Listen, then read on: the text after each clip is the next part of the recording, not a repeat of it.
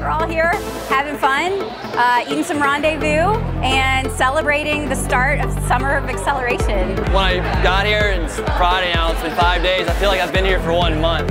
I mean, it's been intense, but I've learned more in this past week than what I probably learned the past 4 months of what I read on my own. I met the one guy named John. He's a tax accountant. He actually helped me, in a really important decision for my business, whether I'm going for a nonprofit or for-profit route. He was able to, guide me in that decision tonight, which is kind of random. I had no expectations about meeting him here tonight. It turned out really well. I'm hoping to talk to a lot of customers and really, what we've been preaching here this week is customer discovery. That's the first thing we should focus on, and that's what I'm gonna hit the ground running doing that Monday. So coming into this program, I think everybody has a lot of experience in their field.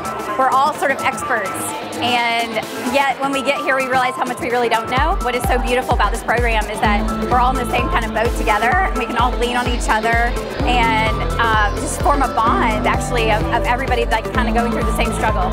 So recently we just got featured on the Memphis Business Journal. We're having a lot of momentum right now. We're trying to shoot forward.